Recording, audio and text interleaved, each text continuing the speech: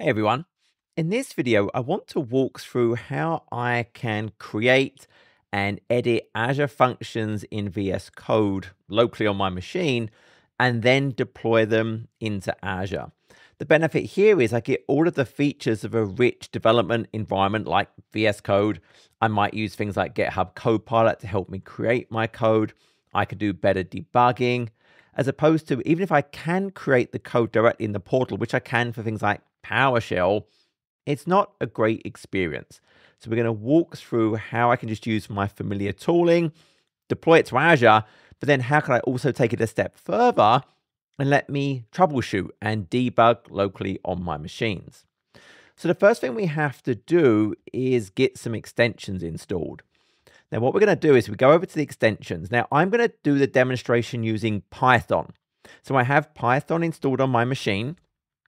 And what I would want would be that language specific extension. So I've got the Python language support installed. Then for Azure, what I want to be able to do is view the resources and then interact with Azure Functions. So specifically, it's the Azure Resources extension and then the Azure Functions extension. So they're the two I require. And then once I've installed those, I'll go ahead and authenticate to Azure. It uses its own integrated authentication. And so then once I've done that, if I jump over to my little Azure tab over here, I'll be able to go and see all of my resources. And what I've done is I've gone ahead and created an empty new Azure Functions app called Avengers Assemble. And as you can see, there are currently no functions in it. If we went to the Azure portal, I can see the same thing. The functions are empty, and it's telling me, hey, look, you could go ahead and create it in the Azure portal, or you can go and integrate with VS Code, which is what we're going to do, or there are some tools for other editors as well. And the documentation is great. If you go and look at the documentation, I've linked this in the description. It walks through what you need to do for all of the various languages. So I can go and select the language that I'm using, and it will give you the guidance and the links to the different things to actually go and get that set up. But right now, I have no functions.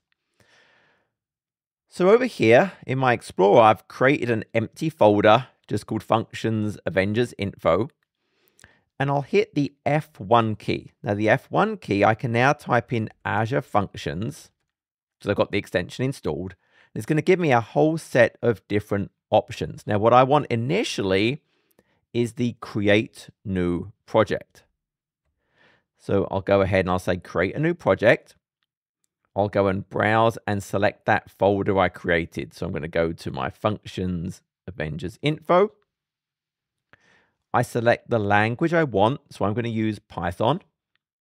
I'm going to use the V2 model. That lets me use the in-code annotations to modify certain aspects like the routing. I get a nice folder-based structure. Then it's asking me to set up a virtual environment. I don't have to do this. I can absolutely just say skip the virtual environment. That would enable me to edit the code locally and just deploy it to Azure, but I won't be able to do any local troubleshooting or debugging. I'm going to say use Python 3.11. That's what I've got installed, and that's compatible with Azure Functions. And then as normal, you just select, well, what's the trigger for your function? And I'm going to use the HTTP trigger. I'm going to create a really basic little REST interface. So I'll select HTTP trigger and then the name of my function. So I would just say get Avengers. So I'll enter that. The authorization level will be function. Now it's going to go off and create my code. And it creates a structure for us. And it'll even give us a little bit of help. So it's showing me over here on the right-hand side some information about the Azure Functions, the trigger in Python. I'm just going to close that down. And at this point, I would modify it as required. Now, I'm not going to use the logging, so I'm going to take that out, but I am going to use JSON. And you've got no desire to sit and watch me go through changing everything about the app. But just one thing I want to point out. I don't want the route to be get Avengers. If I want to create a REST-like API, I want it to just be Avengers. And what I'm going to let it do is pass in an optional code name. So optional, I'll put question mark at the end of it. And notice GitHub Copilot is already suggesting, hey, do you want to do a method of get? So GitHub Copilot is saying, hey, you probably want to do this next. And I do want to do that. So I would just start typing again and hit tab. So the route, remember, this is using Python v2, so I can just use the annotation to change the route that I'm going to use. Now I would go and change the rest of the code, and through the magic of editing, it's going to happen really quickly. Okay, so now I have my finished function. Again, all it really does is it looks to see, have you passed in the code name? It stores it as a variable. If you have, it checks, can it find a match? If it does find a match, it returns them. If you don't specify the code name, it just dumps out the entire list. So from here, I want to deploy it. So all I have to do is I push that F1 key again, and this time I want to deploy to Azure. So I'm using this option. So I'm going to deploy to Azure. It's going to show me a list of my subscriptions, and then I'll select the function app I want to deploy to, my Avengers Assemble.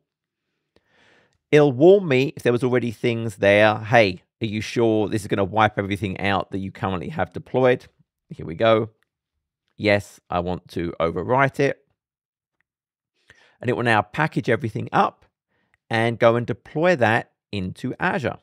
So it's telling me the deployment succeeded. I could go and look at the various logs if I wanted to. I'm going to close that. If I jump over to my Azure tab now and look at my functions, this should update. I should now see a function available. And sure enough, there it is, get Avengers. And if I jump to the portal, if I hit my refresh, it will hopefully now show me my get Avengers. If I select it, I can test it. So my method is going to be get only. Now notice I've actually messed something up. This is actually a good experiment here. This isn't the code I typed in. So what I did is I forgot to save. So I'm going to save my file. But then if I want to deploy again, I just repeat. I'm going to pretend I did that deliberately. Deploy to Azure. Select everything again, exactly the same as I did last time. Nothing's going to be different. But now it will actually have the code that I typed in as opposed to the initial version. Okay, so that succeeded. If we go and look back again, let's close this. Select my get Avengers. Hopefully now it's my code. There's my function. If we do test, now I only see the get method, which is what we would have expected. If I don't specify any code name, it should just dump out the entire list. If I specify a code name, it just gives me the one I expected. So that was it. That was developing a function in VS Code and deploying it to Azure. You saw it was super simple. And if I wanted to continue this, so let's say I want to go and add a second function to my function app, I'm doing it in the same file, and I'm just going to add it afterwards. So once again, I'm playing around with the route. I don't want it to be the name of my function, which is delete Avenger. I want it to just be Avengers, so it's part of the same path for my REST API. But I am now only supporting the delete method. And this time I require a code name. There's no question mark, so it's not optional. And just to play around, I'm actually going to grab the method this time. And only if it's delete do I go and grab that code name from my route parameters. And then I'm not doing anything. I'm just going to pretend I have deleted it. I'm just returning, yes, I deleted it. And if it's not the delete method, I'm going to say, hey, this method is not supported. And I'm going to make sure I save it this time. Apparently that's quite important. And I can just do F1 again, deploy to Azure. Everything is exactly the same as it was before. Select the app. It's going to warn me again that it will wipe out that particular deployment, which is good.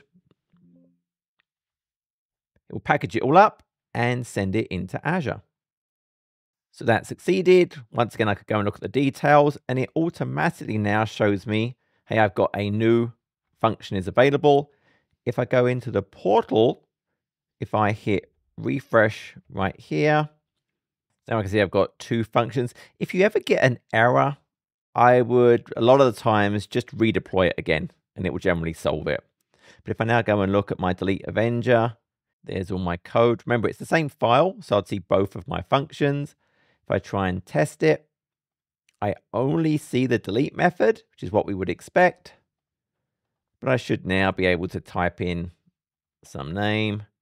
And sure enough, Hulk has been deleted. So that was it. I mean, that was editing in VS Code and then deploying to Azure. But I probably want to go a step further, because doing that redeploy to Azure every single time is not ideal. What I would rather do is be able to actually develop in VS Code and do basic tests in VS Code. So I need one other thing. To develop Azure Functions locally, what we have to install is the Azure Functions core tools. So again, you can select the programming language, but what you would basically do then is, whether you're Windows, Mac OS, or Linux, you're going to go and install the Azure Functions core tools. And remember, I already have Python and a version that is compatible with Azure Functions installed on my machine. So now what I can do, if I go back to my VS Code, is I can just push F5. So here for my Azure Functions, if I push F5, so let's go back to the terminal. It's now creating that Azure Functions environment, and it's showing me, first of all, well, here are the URLs. So for the delete method, it's localhost 7071 API Avengers codename. For the get method, well, it's the same, except codename is optional.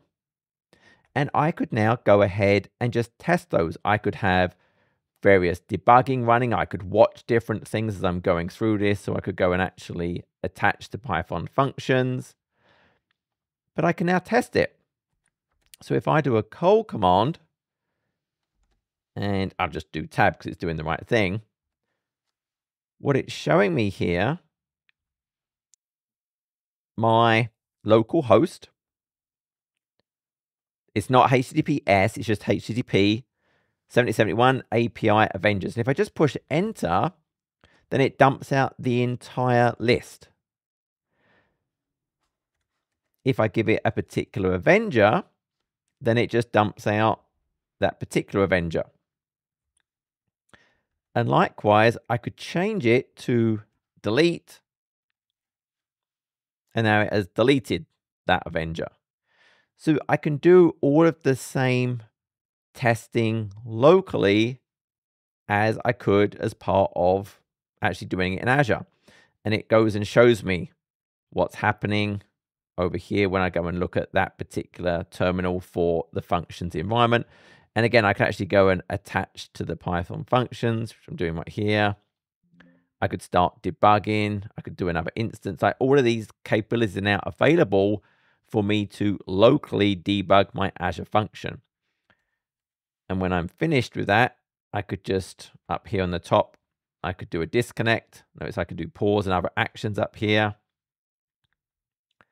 And now I just push a key to close it. And I'm back. So that's really all I had to do to enable that local debugging of my Azure functions. I already had Python installed. I just installed the core tools. And now, hey, I can go and test it locally. So that was it. I hope that was useful as just an idea of, it really is very, very simple to do this. Again, if you ever hit a problem within the Azure environment when you've deployed it, I would just redeploy it again. Hit the F1 key, deploy it again. It takes you, 30 seconds, and it seems to clear up most things. If you get in a really, really bad state, the other thing you can always try doing in your function app is just restart it. While I'm doing development, that generally will always clear up a problem if I'm having it. So as always, I hope that was useful. Until next video, take care.